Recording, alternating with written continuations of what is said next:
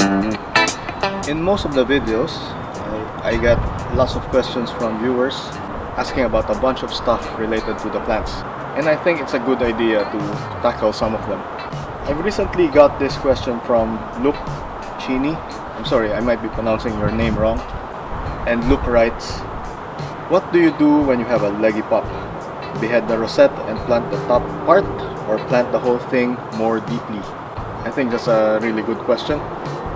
So this question was taken from the context of a video about me harvesting the imbricata pups. Some of the ones I pulled out had long stems with roots, while some of them had short stems.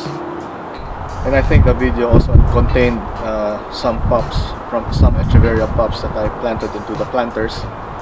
Same thing, some of them had long stems, some of them didn't. And what people might find confusing is that for some of them I would be chopping off the stems, while for the others I just use them as is.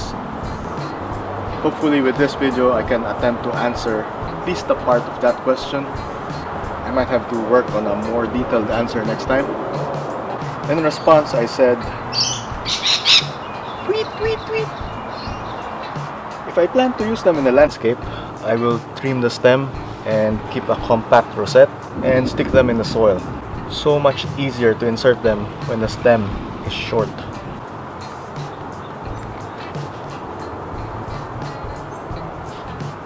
If I don't plan to use them in the landscape and they already have thick roots and it's a growing season, I will plant them as is. I want them to take advantage of the growing season because chopping them now means that they would have to pause their growth until new roots form. That's a few weeks or months of growth wasted. I think it also depends on the size of the compact part of the rosette. If it is big enough, I don't have issues with chopping. But if the rosette is tiny and not compact, I will let it grow a bit more before I chop. This is mostly personal preference, and there might be a more efficient way. But when you're doing landscape and mass propagation, you tend to care less about efficiency because it takes too much time, energy, and focus trying to get everything right, you know? Especially if you're just doing this as a hobby and not as a business like I am. So nowadays, I just go with the lazy or easy route. But anyway, that's my opinion on the matter. You may choose to do the same as I did, or you do you. See what works for you. Just treat my opinion as exactly that, an opinion, because your circumstances might be different from mine, so what works for me may not necessarily work for you. Try it out, see what happens, and maybe just adjust depending on what works and what doesn't work. Again, I'd like to thank Luke for the very wonderful question. I found it really interesting, so I just had to make a video about it.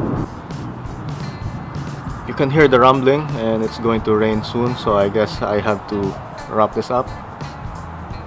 If you have any other questions that you want me to answer, and if I find them interesting enough, I might just create a video out of it, like this one. So keep your questions coming, and I hope to see you in the comments. So until the next episode, bye.